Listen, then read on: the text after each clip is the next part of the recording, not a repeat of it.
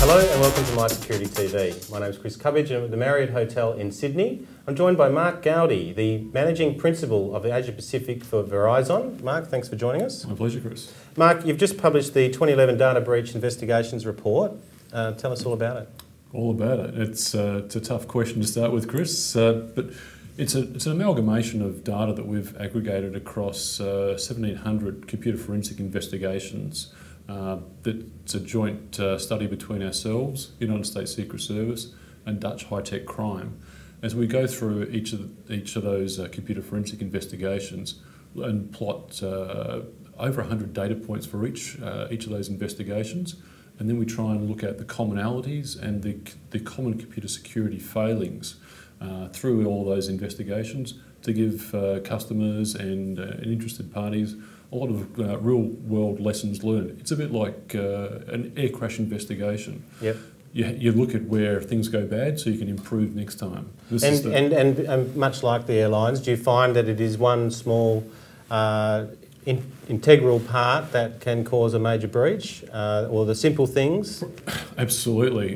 It's like you've got right to the end of the report already, Chris. Right. One of the key recommendations that we do make is to do the simple things, do those common security essentials all the time, everywhere and consistently. The very fact that organisations have these areas where they're extremely good in security and other areas where they're not so good in security. And by the very nature of the attacker-defender model, the attackers have the numerical advantage in that they're looking all the time, whereas the defender, you've got to defend everywhere all the time. Exactly. It's a much harder position. They're always looking for that weakest link, yeah. Exactly. And if they can exploit that one weakest link, and it is usually something very, very simple. The only time that we do tend to see highly sophisticated attacks is it's not the method of entry that's sophisticated. It's typically the methods of stealing data and the methods for maintaining access that are sophisticated. The initial point of entry that would have stopped the whole data breach from happening in the first place is typically very low tech.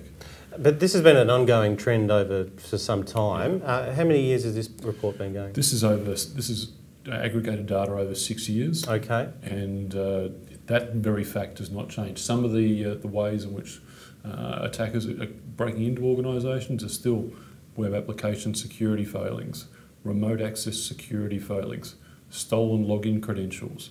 There are very, very few attacks are highly sophisticated. Don't get me wrong, they do happen, but it's a bit like reading the news.